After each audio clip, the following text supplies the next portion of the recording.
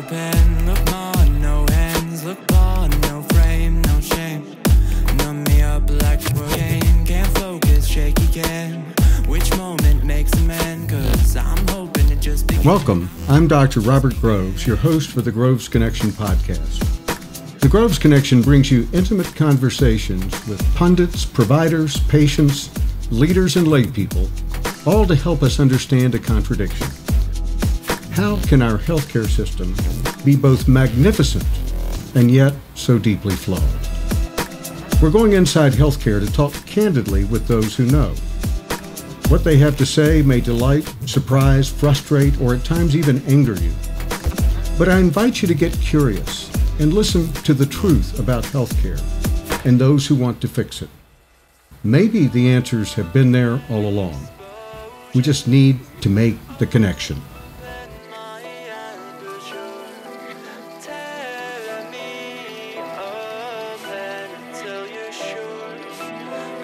Are you ready to connect? Dr. Brent James, welcome back to the Groves Connection. A delight to be with you today, Robert, as always. The reason I wanted to have another conversation, first of all, because I enjoy our conversations immensely, but second of all, because I've been educating myself on metrics, specifically as they apply to healthcare. And I know that's an area of expertise for you. And so I thought I'd explore a little bit with you how you think about metrics and how you think they ought to be used and how they might be misused. In context, I think that it was Jerry Muller, who's at Catholic University in D.C., had a book out a couple of years ago called The Tyranny of Metrics. Yeah. I recently read that, and it really changed my view of value-based care incentives. I think it's worth talking about that because I don't think a lot of people are today. Well, first of all, Robert, we have to say that value-based care is a good idea in and of itself outside of the metrics. Yes. A very strong idea. Of course, metrics play a key role, don't they, in terms of how we oversee it, we coordinate it. I came to Utah into Intermountain Healthcare in 1986, and I had a few things sitting here that actually made it possible. One was the first continuously operating electronic medical record system in the world, developed by Homer Warner at LDS Hospital, a very, very capable team of people, the father really of medical informatics, gave us a substrate for measurement. And it's one that we could manipulate easily. We had very direct control over the content of that thing.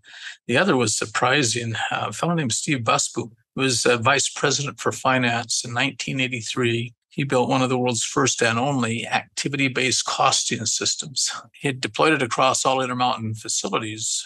Means I had very granular, extremely accurate measurements of costs. Now, those cost data, they were tracking every single little thing you did for a patient.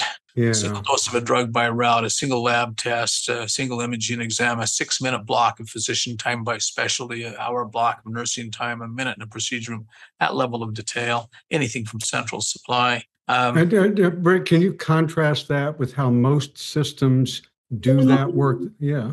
So a full cost master would have 25 to 30,000 items in it, at a fairly granular level. Most people run their financial systems not bottom up like this. They run them top down. They start with departmental budgets. And then they build them around, there are about 16,000 federal billing codes for fee-for-service billing. Now, billing codes do have some correspondence to a true cost master, but you can obviously see 30,000 items versus 15. We call it bundling, where you take a handful of things and combine them together. And frankly, our cost master had details that the federal billing system just didn't touch. And it's night and day when you use them. So we call that top-down federal system cost to charge ratios. So they start with a departmental budget. They can measure that pretty accurately. Then they use the billing codes and a set of nationally published tables and try to back them in to say, what did that CBC, that complete blood count, cost me? Instead of building it up from the bottom like you do with the cost master. Much, much higher levels of accuracy. Right. Well, I had those two things. I had a third, though. I came out of the Dana-Farber Cancer Institute. And I had a professorship at Harvard School of Public Health. my main role was randomized controlled trials. We were doing randomized controlled trials for new cancer therapies out of the Farber. I was over GI cancers for the largest multi-center trials group in the world. We had about 450 contributing medical centers. Well, as I showed up there as a young researcher, they had a standard for how you created the data systems. It was based upon rigorous investigation. It had a few spectacular failures early on in trials. I mean, where they spent lots of money on a big trial, millions and millions of dollars, and it failed to produce a scientific result. Not positive or negative, no result at all. Gotcha. And it was a failure of the data systems. Well, I got heavily trained, let's just say. There was a standard, we followed it. And that standard turned out to be wonderfully useful when building data systems at Intermountain for clinical conditions. Wonderfully useful. Talk to me a little bit about when you say wonderfully useful, what was it that set it apart from the pack? Well, so there are a couple of other ideas let's toss out there and then get into the specifics just a bit. The first is what is the target of measurement? If I were saying an Ed Deming style from a quality perspective, I'd say aim defines the system. What is the aim of your measurement system? Okay. But realize that measurement, it's our eyes, it's our ability to see. Humans can sense a certain amount of information from the external environment through the normal senses: hearing, eyesight, taste, touch, feel. We have many more than that, of course. For the vast majority of what we do in clinical care, though, it's invisible to the naked human eye. Or even if we have a sense of it, it doesn't give us enough granular detail. So when you're building measures, you're always thinking of what's the purpose? What am I trying to make visible here? So 3 tiers. It's really funny, Robert. I just spent 2 weeks in Sweden. They're building a national learning system, and this was a core part of our conversation. They have about 125 national registries, disease-specific registries. And the question is what do you put into the registry? Well, what's the aim? So the 3 tiers. Our primary purpose was to support a clinician interacting with the patient. Some people call that clinical decision support. It's taking data and turning it into true, useful clinical information. So it needs to show up on its own pop-up, the exact thing you need right when you need it, doctor. Gotcha. As you're interacting. So tier 1, you're designing for transparency at the front line as a clinician interacts with the patient. Tier 2, on above that, you're talking about process level. So now you're thinking about not just one diabetic that you're seeing that day, you're thinking about all your diabetics in your practice and how are you managing them and how are they doing as a group. Okay. So it's a process focus. That's where improvement science lives. The third is the external view, looking in from outside. That's a patient or a customer saying who's best, I guess, an insurer trying to make sure they're getting value for their money. In the extreme, it's regulators and overseers, right? Mm-hmm. Well, here's the trick. Most people design data systems top down, starting with that external view. Yes. We design them bottom up. It turns out it's a one-way street. If you design top down, if I design that 3rd tier, they're not very useful for process metrics, and almost never are they very useful for frontline interactions. Yes. You see? On the other hand, if I design bottom up, if I design around that clinical interaction, number one, I can capture the data during the interaction in a very complete, accurate, and timely form. And it gives me probably the most robust process level data you could ever want and the most robust external view comparative outcomes data you could ever want. But it's one way. If you design top down, you can't get down. Gotcha. Yeah. But if you design bottom up, you get all 3. I thought of the care protocols we were using for clinical decision support to manage care inside Intermountain. We had some real successes, as you know. Yes. I thought of them as the control arm of randomized controlled trials. Gotcha. And I built the data sets that way. Now, here's a funny thing that happens.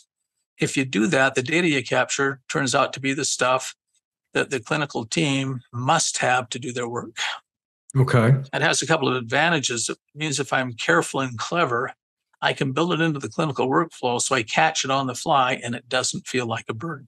So, and you and I have had this conversation before, but it kind of reminds me of the economic theories of Friedrich Hayek.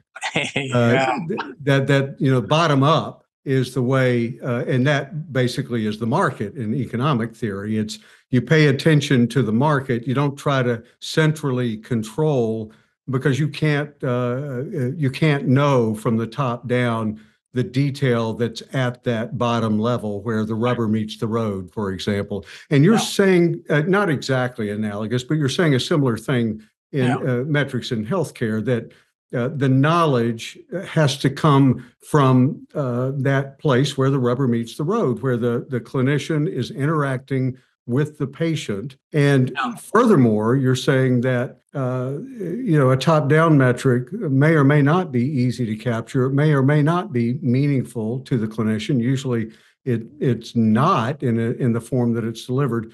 And furthermore, you're interrupting the workflow to check a box or to collect something that you wouldn't otherwise do. Am I with you so far? You're basically correct. Don Berwick and I and Molly Coy wrote a paper about this in medical care some years ago. And we talked about two viewpoints. One is selection, where you're saying who's best, which hospital's best, which physician's best. It's that external view. The other we call change. It's really improvement, but it's that bottom-up view. And nice little paper just pointing out that those are kind of in contrast or in conflict with one another. They're not really if you design bottom-up, then they fit together. But going the other way just doesn't work. We also twice at Institute of Medicine, back when we were still IOM, now we're National Academy of Medicine, twice we studied this. I don't know that we ever published it, but came to two different definitions of the word transparency. And one's just bottom up, where you're looking for transparency at the front line, clinical decision support for that clinical team as they deliver care. But Robert, that's where all the action happens. That's where all the change happens. That's the part that makes a real difference versus that external looking outside in view. Right? Gotcha. Accountability. Yes. And you can go way over the top on those external metrics. And what they do is they destroy any hope you ever had of building transparency at the front line. They consume all the resources. They take all the attention. And they ignore key aspects of the relationship at the ground level. That's right. The stuff that matters. Yeah, exactly. So what is it that you want to make transparent? What is it you want to see? But you have to be thoughtful about designing that whole system. So this is a conversation we were having in Sweden with their national registries. Data are essential. They're critical. That ability to see it. If you can't see it, you're not going to be able to manage it. Correct. So how do we get the right data in the right hands at the right time? Yeah. Mueller makes the case that the fundamental issue with, particularly with top-down metrics, is there are two problems. One is it's top-down, and so the knowledge is lost, and you're guessing, and usually wrong, about what's useful.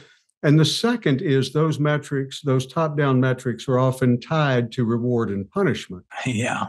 And he makes the point that once you do that, you start to distort the metrics. They're going to be gamed to some extent. Even if at the margin, you're just talking about a little tweak, you start to have an incentive for sure, but an incentive to tweak the metric to meet your needs. And there's a distortion there that happens my mind goes to the function that we have every year at the end of the year on the payer side, which is to go into patient charts. We hire somebody, spend lots of money to go into patient charts and see how sick we can make them, how many diagnoses we can give them, because it's called risk adjustment. But is it really, once it's distorted by that manipulation? It might be within parameters so that it passes, the test of is it outright fraud, but it's still bending towards sicker. Well, you're hinting at some federal criminal fraud investigations that are underway right now. You do know that, rather obviously, around exactly that problem, diagnoses that are thrown into a patient's problem list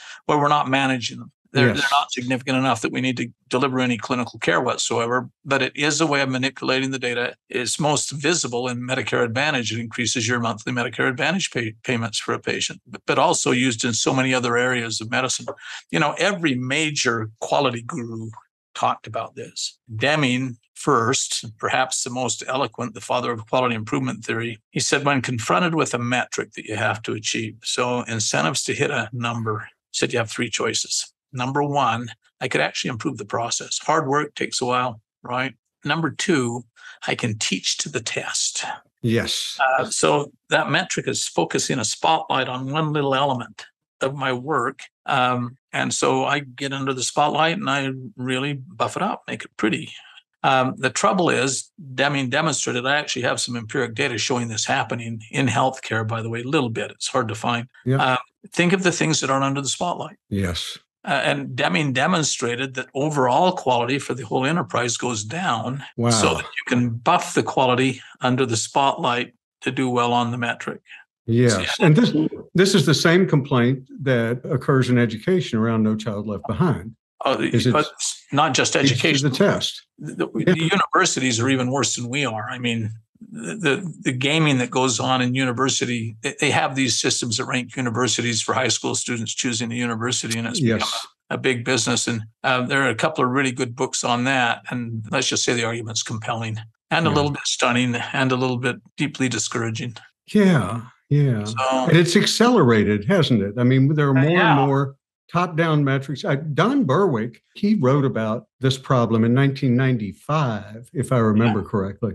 And it's gotten so much worse. Yeah. Deming wrote about it in the 50s. Oh, wow. All right. So it's common in any setting. Of course, after teach to the test, the next is just game the data. And you can do it in a way that you can convince yourself you're not being fraudulent. Yeah. So a real story, I was one of the 3 founders of something called High Value Healthcare Collaborative, 15 big health systems, probably at least 20, 30% of all hospitals in the country. Had a shared database. Everybody submitted what's basic claims data. All right. So we had that basis of records. CMS came out with their hospital compare metrics. One of them, just to illustrate one along the list, was mortality for patients with heart failure. Yes. And they ranked the country. So we were looking at the heart failure mortality data from CMS. At the time, Intermountain as a system was 34th percentile. We were just barely above the bottom third of the country in mortality. Yeah. The best group that we had in HVHC was the University of California, San Diego. They were at 94th percentile. Well, here's what we did. Turns out it's the federal government. So we requested their risk adjustment program. It's a program written in a stats package called SAS. Gotcha. Because it's the federal government, you can call them up and say, please send me the code.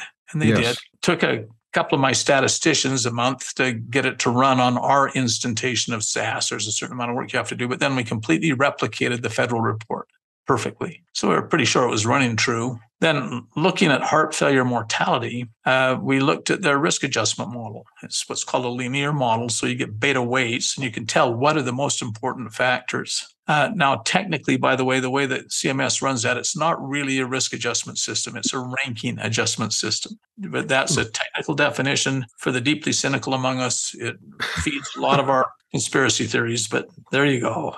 Well, it turned out by far the most important thing was something called protein calorie malnutrition. You needed a diagnosis code in the list of diagnostic codes for the patient, protein calorie malnutrition. That completely explained differences in documenting that, completely explained their high performance versus Intermountain's low performance. So they got a higher risk score based on protein calorie malnutrition? Is that? Yeah. So it's common with, the most common way to measure it's just a low blood albumin. Everybody in the hospital has a low albumin, though. Yeah, you got it. Yeah. Yeah. You got it. So what we did was just go back and I modeled it. I didn't actually do it. I have trouble doing stuff like this. But I just took anybody who had I had all the it's just part of a basic metabolic panel. I had albumin levels for every patient, had it for all our heart failure patients, just went back and pulled their lab data. And the vast majority of them had low blood albumins, and it would have been adequate to diagnose. I could have generated and inserted. We went up into the mid-90s, 95th percentile. Wow, that is astonishing. And what UCSD had is they had an interested physician, just by happenstance, who got interested in malnutrition in hospitalized patients. Gotcha. He was really into it. He was an early adopter. He started a specialty clinic. And because of his clinic and his work, it was just, he was paying attention to it, and the diagnosis was being identified.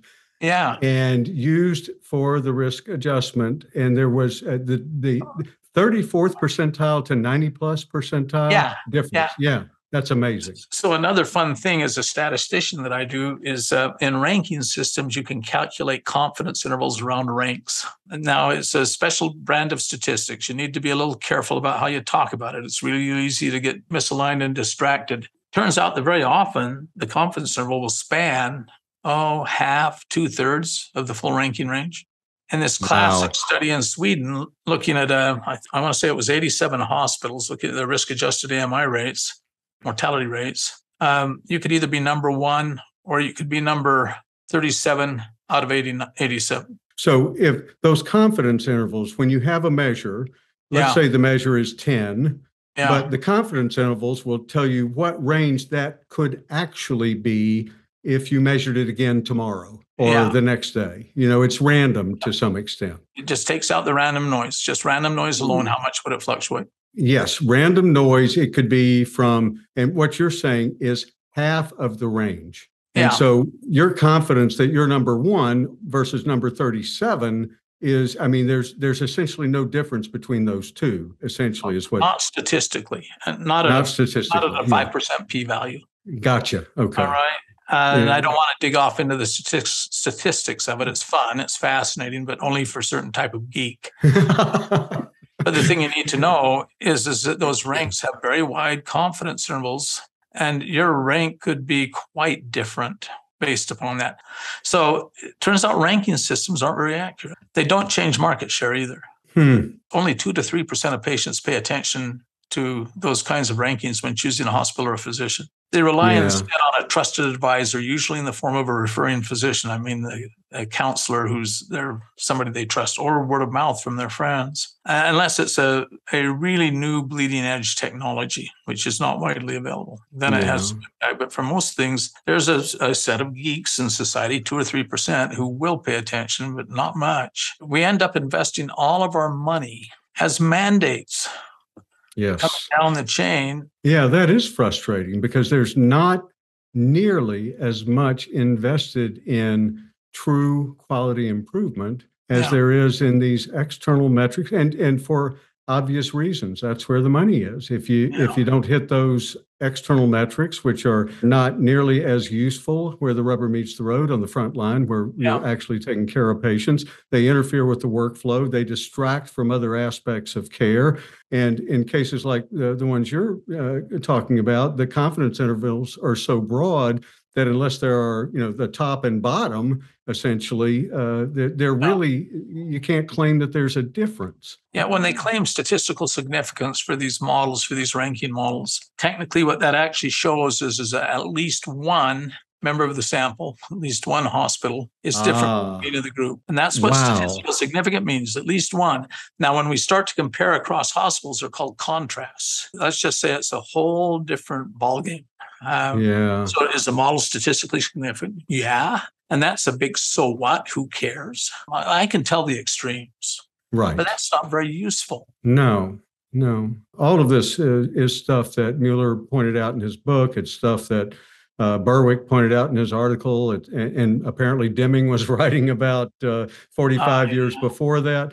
A lot of value-based care now is based on the premise that we're going to use a fee-for-service model, but at the end of the period, whatever that period is, usually a quarter or a year, we're going to look at these externally derived top-down metrics. And depending on what they show, you're going to get a bonus. So here's reward and punishment tied to top-down metrics.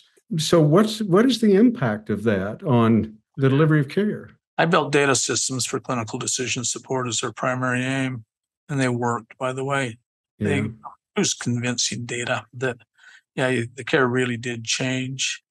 By that point, we understood Deming's second premise, the idea that quality controls cost. I had Busboom's activity-based costing system, so I could measure cost very accurately. And we were seeing exactly what Deming predicted as our quality went up. In most instances, our cost of operations fell. I published a little article in Harvard Business Review of all crazy places in 2016. It links directly to the payment system. The question is when you eliminate waste, when you reduce your costs, you get some money. Now, it's always the care provider group who has to invest in the change, and it always costs. If you paid fee for service, 85% of the time, all of the savings you produce are going to go back to the purchasers as windfall savings. And you're going to be left holding the bag, not just for the cost of running the change initiative, but also it'll probably damage your financials looking forward. If you're paid per case payments. You'll pick up about maybe 55% of the potential, depending upon the specific case. But if you want all of it, you need to be capitated. Gotcha. All right. Yeah. So Yeah. these various shared savings models that people were building on top of a top-down cost to charge ratio fee-for-service billing system, you're pointing out the obvious problems. On the other hand, I've seen some truly powerful partnerships between insurers and care providers where you build bottom up in a convincing way and you just treat it differently. So you get something both sides believe is real. And then you share the savings on that basis is the basic idea. But to do it, I need to build around the clinical decision support layer, right? Then move up to a process layer. Quality improvement tolerates really dirty data.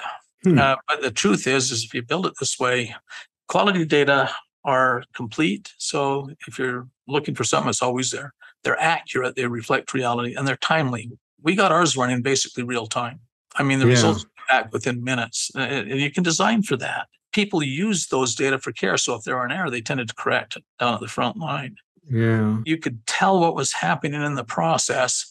We were tracking financials. As a matter of principles, we always track financial data side by side with the clinical data at a detail level. And with that combination, you could figure out exactly what was happening financially and exactly what was happening clinically.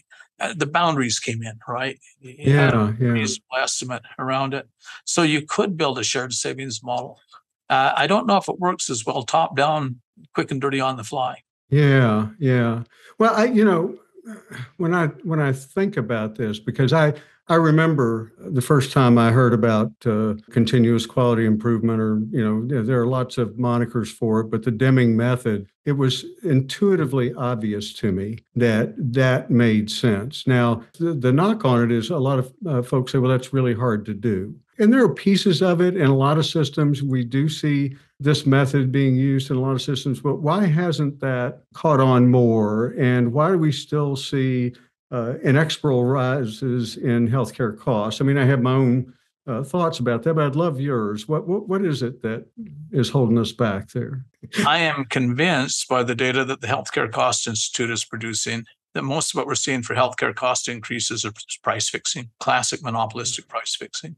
They use something called the Hirschman-Herfindahl Index to measure market concentration. Over 80% of the population of the United States lives in communities where it's either a strict monopoly or a small oligopoly relative to hospital services, at least. And HCCI makes a pretty compelling case that that's the source of just increase your prices. Yeah. Get big so you can play monopoly, basically. And that very clearly is going on at a policy level. So check out their data if you're interested. Gotcha. The second, I spent a lifetime trying to convince my administrative and clinical colleagues. The math is overwhelming. The math is absolutely convincing. It was one of my regional vice presidents, actually, who said it to me best. He said, Brent, I get it. He says, the math is compelling. The financial opportunities by eliminating quality-associated waste, where you improve your quality to get lower costs. He said, it's a convincing argument. He says, the data are clear. He said, but I've lived my entire life managing to fee-for-service budgets. He said, in the fee-for-service world, I know where the levers are. Yeah. He said, I'm really held accountable to those budgets. I know where the levers are. He said, boy, you get out in this new world you're talking about. And he said, it makes me just feel so at risk, so uncertain. And I think there's a large element of that. You can still get by doing it the old way. I think that's why change so often happens from the outside, not from the inside. Yes. That kind of the disruptors. Yeah. Yeah. Well, we do have some disruptors in the marketplace in the United States right now. Yes, we do. And I think that, I track that fairly closely, and it continues to grow. And as it continues to grow, we'll be forced to adapt and forced to change our systems along the way. But it's been a long, hard slog, hasn't it? Yes, and frustrating for those of us who aren't married to the fee-for-service system and would like to see real change. The other thing it reminds me of, and this is a premise I've said out loud to only a few, but I really believe that the way that we're using metrics, the top-down reward and punishment, first of all, I think it's just a technologically enabled Taylorism to some extent. Sure is. And second, I think it is a major contributor to burnout, not just in healthcare, but across every industry that's gone down that road, whether it's government, education, law enforcement. I think it's a contributor and maybe a primary contributor to burnout. It's dehumanizing. Yeah. It stifles internal motivation. I don't understand why we are not able to see that clearly. Now, having said that, it's only been recently that I had the aha moment and realized what the damaging aspects of a fee-for-service married to bonus tied to reward and punishment, the damage that could do. And so maybe it's not so astounding because I've been part of the problem for a significant amount of the time. But it is so clear to me now, that's a major contributor. Let me try a little thought experiment with you. Okay. I do this to people. I've been doing it for the last 15 years, done it to a lot of groups inside and outside of healthcare, especially inside though, including clinical groups. Okay. So early on, we took on the problem of type 2 diabetes mellitus. We had about 65,000 type 2 diabetes mellitus patients. We build most people call it evidence-based best practice guidelines. We call them a care process model that you embed into the clinical workflow as described. We use that to build a data set. We were the applied research center that built the HEDIS measures for diabetes. Oh, okay. Yeah. So I can say that those at least were built right. Well, they're meaningful, that's for sure. Yeah. What I show is this dramatic change in performance. My best data come out of a randomized controlled trial we ran of complex diabetics. So type 2 diabetes mellitus, at least 3 significant comorbid diseases. We showed a 7% improvement in survival rates at 2 years. Wow. From 82 to 89%. We showed about a 25% relative 2-year hospitalization rate for these sick patients fell from 39% to 31%. Physician productivity went up 8%. We were measuring that. Made the practice a little bit faster and easier. It saved tens of millions of dollars in costs. Then I show people the tools that I used to do it. We had 4 tools that we deployed. Okay. The first is an action list. It's based off a registry idea, and it basically lists every diabetic patient in your practice. Okay. And people would tend to go through it once a month. We'd insist on it every quarter, but once a month they'd go through, and it listed every metric, blood pressures, blood sugars, lipids, and it'd say, is the testing timely? And is it under control? Are the levels at the right rate? And any patient that was not at ideal care got flagged. And what would typically happen is a nurse would go through it. And if they had patients who hadn't been in for a visit, maybe, it made the care continuous, not episodic, because you'd call them up and bring them in. Right. Send them to the diabetic educator or whatever. Well, that was number 1 action list. Number 2, we called it a patient worksheet. It was generated. So anytime you show up in the exam room with the patient, it was either on the computer, if you're electronic, or on a piece of paper. It listed their demographics. It listed their current problem list. That's where we figured out they had diabetes from the problem list. Right. It listed basically immunization, screening summary, a full med list, labs pertinent to their chronic conditions, exams pertinent to chronic conditions. The bottom, we called them passive reminders. They're really orders. We named them passive reminders to avoid legal perjuration. And everybody used them as orders. You just check them off. Very popular. My internist, I'm not diabetic, but he would generate one of these as a visit record. Yeah. Send me home with I get it. Yeah. Number 3 was comparative outcomes, where we showed each physician how their practice compared to their region and to the system as a whole for each of the metrics and the testing rates. A version of that went to your medical director. Gotcha. All right. And finally, we had a financial incentive. This was a major contributor to about a plus or minus $3,000 swing each year. Okay. Well, I say, okay, here are the 4 tools we deployed. Action lists, patient worksheets, comparative outcomes, shows how you compare to your peers, and financial incentives. I show you the change that resulted that were directly causally attributable to that package. Then I ask people which one of those 4 had the biggest impact on changing performance. Was it the action list? Was it the patient worksheets? Was it the comparative outcomes, or was it the financial incentives? So let me ask you, Robert, which one do you think would have the biggest impact on performance? I'm thinking, and here's my thought process. We'll see how good I am at this, but I'm thinking that the vast majority of physicians want to do a great job for their patients. So it's not a matter of motivation. Exactly. It's really making it easy that improves performance. So it's the first 2 that come to mind immediately as what makes it performance improve, because I'm going to do, if you gave me nothing else, but those first two, I would be willing to bet you'd get a huge increase in performance. You had the third, and yes, I'm competitive. I don't want to be at the bottom of the list. Probably number two would be number one, number two, number three, and number four would come in last. So 0 impact from financial incentives, none whatsoever. Wow. This matches a fairly extensive published literature, by the way, about what motivates people in what are called heuristic tasks that require thought and adjustment on the fly. And financial incentives actively damage performance. That's well established in that literature. Yeah. All right. So financial incentives are a really, really bad idea at an individual practitioner level. You might argue that they could work at an organizational level. It turns out the first two are about 90% of the effect. The comparative outcomes, 5 to 10%. What really happened, I used to joke and say, hey, you do poorly on your performance and it's worth a free lunch. Your medical director is going to invite you to lunch. What actually happened at lunch, though, about 80% of it happened at a staff level, not a physician level. Gotcha. And it was a conversation, we think we know the process for this. Can we come in and train your staff how to support you this way? You're setting up the systems that allow them to perform optimally. I've asked this to thousands of people. Why is it that, 90% of them say comparative outcomes, including the physicians? That's fascinating. Well, there is that it does get a lot of time and attention. And but you know what? When you force me to think about what's going to make a difference. Well, you were following it through, and the answer's obvious. Yeah, make it easy. Because I want to take good care of people. There's nothing that makes me want to do poorly for my patients. Zero incentive to do that. So if you make it easy for me, I'm going to perform.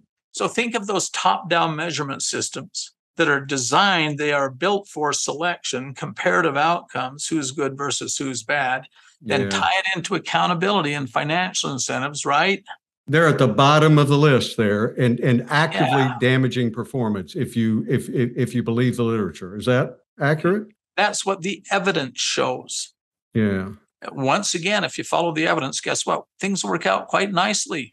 Following the evidence is a really good idea. It is kind of, if it's solid evidence, then absolutely that's a good idea. But what you were saying earlier about statistics can be tricky sometimes, and this notion that if any two comparators are statistically significant, the whole list gets credit. I mean, you can get fooled by statistics. How do we know that the evidence, we have to talk to Brent James, I guess, to know that the evidence is solid. There are far better statisticians out there than me, but you have to be thoughtful, right? Yeah, I think it's human nature. We all like to play number one. We all like, it's kind of salacious interest. How do I compare? It turns out it's not a very good change lever. When you have the powers that be, the government and the insurers all pushing that view, I think that's one of the reasons it's so hard to change. So the bottom line, if I'm correct, first of all, physicians have to believe in the metric, and the best way to do that is to get them to help you design it because it's meaningful. They actually want and need things that are meaningful that they use every day. That's right. Exactly, and then second of all, building it into the workflow so that it's seamless, or in fact better than seamless. Maybe it makes the workflow easier for them. And if you do those two things, the rest is window dressing and actually may be counterproductive. And when I say the rest, I'm talking about comparative data and reward and punishment. I honestly believe that an insurer has an obligation to show that they're getting good value for the money they're spending. I get that part. That's a legitimate view. The key is to focus on where the work gets done and where the change happens. That's what you want to do. And then build bottom up from there, coming up the stack from there. Yeah. And that's, I started by saying we had the EMR. We could manipulate that EMR this way. We had the cost data, but this is the third thing we had. And frankly, as a youngster, I learned it at Eastern Cooperative Oncology Group. It was a mandate and a good one. Yeah. And when I came to Intermountain, all that I did was take those principles that I now knew intimately and morph them, transform them a bit to fit in this new setting. Well, it was transformational for Intermountain. I remember the first time I even heard the term Intermountain Healthcare It must have been the early 90s. I just opened my practice in Greeley, Colorado. My boss said, hey, we want you to go attend this weekend workshop. But what I remember most vividly, because I was a critical care doc, was Alan Morris's story. And it taught me a couple of things. One is that you don't know unless you look. Now, and the second was that usual care is not a control. Yeah. That, the value of simply standardizing the way that you care, even if it's a control group, Yeah. has value, because instead of comparing against chaos, which might be totally different chaotically the next week, you're comparing against a standard. So how does my device compare against a standard? And that was a revelation to me too at the time. And I, docs don't get a lot of statistical training typically.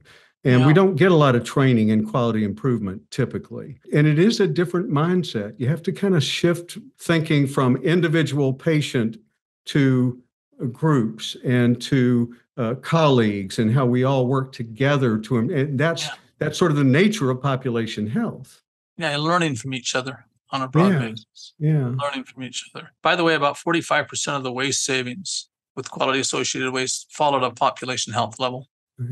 And that's another fun part of the whole discussion. About 40% at clinical variation within current practice. That includes patient safety. When a patient has a untoward event, we end up treating it. And so it increases resource consumption. Only about 15% administrative. And that includes fraud and abuse. It includes administrative overhead. So it's an interesting little model to look at. Now, I actually have really high hopes. I think that this is solid science, and solid science tends to play through over time. I think that over time, we're likely to see far, far better decision support for active practicing clinicians at the front line, which is an essential piece. I think that's the real game changer. It's going to get better and better. Those kids we're training, they're going to have it so easy compared to that. Lucky guys. Hey, let me ask you a quick question about overall. How do you see that playing out? There are lots of pessimists out there today. I was listening to somebody speak the other day, and they said, "Oh gosh, there are 500,000 Japanese millennials who haven't left their bedroom. 50% of that group has not left their bedroom for 3 years. They're not seeking work. They're not seeking education. They've sort of given up." I'm like you. I'm an optimist. I think eventually we'll get there. Now, and I think you've mentioned this before when I've talked to you. It's all a matter of how bad it has to get before we turn around. I'll think of it a different way, Robert. Think of when we were both youngsters, first entering the practice of medicine. Compare practice of medicine today to what it was back in the 70s and early 80s when we were coming into practice. Fair enough. No question at all. It's obvious. It's striking. Dramatically better. Yes. And that's the story of medicine. That's the story of the history of medicine. And it's on an increasing curve, you see. And that curve is continuing to work forward. It hasn't stopped. Right. The care today, when I look at it, is just so much better than when we were interns and residents and young men first in practice. No question about it. That hasn't stopped. That's still going on. Now, I like the fact that people are a little disgruntled and are a little discouraged. And the reason is it means that they're seeing how it could be better still. Mm-hmm. Because usually the fruits of that dissonance is that we figure out how to take that next step to, move a little further into the dark and bring light. We become even more of a true blessing, a true miracle to people who seek our help in their hour of need. And I am absolutely on that same page. I'm going to make noise, though, about the things that, and that's a little bit of that being disgruntled, right? I'm going to make noise about the things that I see that need attention. And the cost of care and burnout are two major issues right now that we've got to begin to address. So, but I'm with you. I mean, I think about the first heart attack patient, the MI patient I took care of. What we did was watch them, you gave them morphine. Hope they didn't die is right. We just watched and put them on bed rest. And, it was just amazing to me how much progress we've made in a very short period of time, and survival in the ICU, and that's been good housekeeping more than anything else that has dramatically improved ICU survival. So yeah, there are lots of things to celebrate, but it's tough when it's out of reach for so many people in this country. Now, at the margin, if they need rescuing, we're going to rescue them. Yeah. But at what cost? Is it going to bankrupt them? Are they going to have medical debt for the rest of their lives? We've got to address that issue as well. And that's a tougher issue to address. But when you look at how much money is available, if we get our processes and our process improvement, get the quality waste out, we've got plenty of money to take care of our population. Well, let's just be clear about that. So 2010, IOM committee, we called together the experts. We were looking explicitly estimates of quality associated waste. It was actually at our press conference where we released the report. What we said is a minimum of 30%, probably over 50% of all spending in healthcare delivery today is waste, quality associated waste. The way you get the waste out is higher quality care, by the way, which just makes it very attractive. That means you align money to mission. So the key to good financials is high quality care done properly. Yes. Fair enough? Yes. Wait a 50%. When I model it, I have a good comprehensive model that I like a lot because I built it and has special features. I get about 65% waste. I will admit, one person's waste is another person's income. Yes. Yeah. And so that waste tends to defend itself rather vigorously, especially political mechanisms, right? But it's coming out. Well, let's put that in context. We're spending almost $4 trillion now. That's right, $4 trillion. So we got a market upside of $2 trillion with the T dollars here.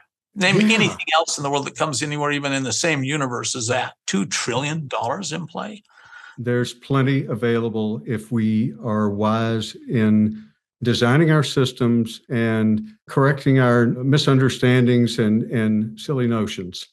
Well, and measurement's one of the critical tools that underlies that. Yeah, very clear. This is not an accusation against metrics. This is not who was it that said that if you can't measure it, you can't manage it? I usually attribute that to Thomas Monson, but many people have said that same thing. The problem is, of course, these top-down accountability metrics coming from outside that just destroy everything in their path, kind of. Yeah. Way too many of the wrong metrics. This will sort itself out eventually. We'll get there on it. The pain in the middle sure is no fun, though, is it? No, it's not. I think that's a good place to wrap it up. I just have one more question for you. Are you making any plans to reinvigorate the teaching that you used to do at Intermountain Health, where you trained thousands of clinicians and administrators in the very topic that we're discussing today? So my current favorite is the program we're running at Stanford. Dr. David Larson leads it. It's called ACIS. And that one is as good as the old ATP, the old Advanced Training Program, Robert. Now, on the other hand, Dr. Raj Srivastava, a pediatrician, he now runs the institute at Intermountain. Intermountain's CEO just stepped down, Mark Harrison. Yes. And I'm hoping that will result in a change of vision and direction for Intermountain. Gotcha. He had an explicit goal to just get big, to grow, and it had some consequences. I think that if Raj is given free field of fire, that the Intermountain ATP could come back. Well, so I hope so. Moment, I really like Stanford. I think it's right up there where the ATP was. Okay. I happen to know the chief clinical officer, newly ordained because he was acquired in that most recent merger. And so I'm going to bend his ear a little bit and see if he can support that effort, because that was such a valuable program. And I know it can be again. And I appreciate that advice. I always say it's the final question, but I have one more. Favorite international healthcare system, and why? My favorite international healthcare system is probably Sweden. 10.2 million people. It's organized at a county level, so 21 health systems at a county level, usually built around a big hospital. They have a more comprehensive social system. Only about a third of their spending goes to healthcare. About 2/3 of their social spending goes to other mechanisms. And as a result of that, it works well. Now, frankly, Robert, they have the same problems we do.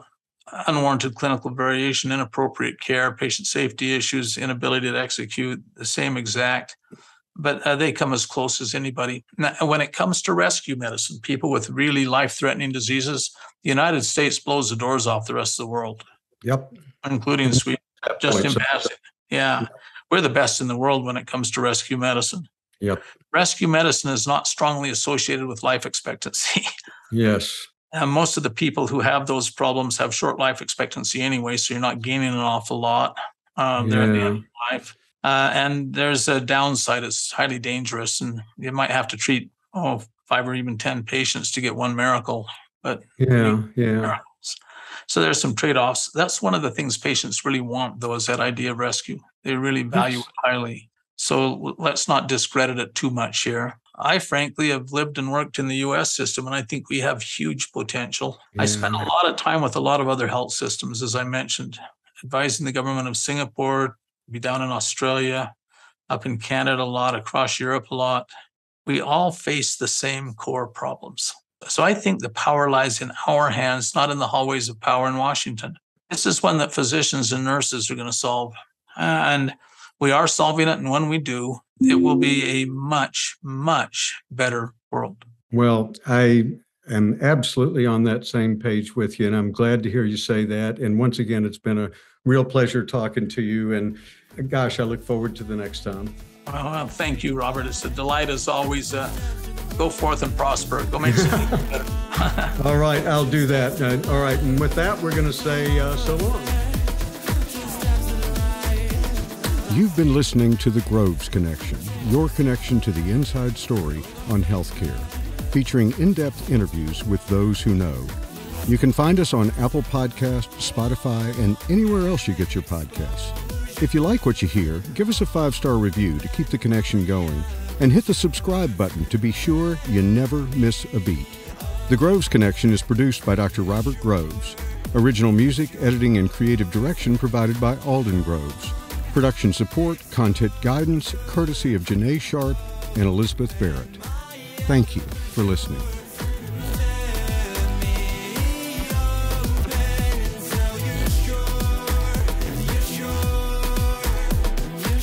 The professional ideas and opinions expressed in this podcast are mine and do not reflect those of any current or past employers. Thank you so much for listening, and we hope you'll join us next time on The Groves Connection.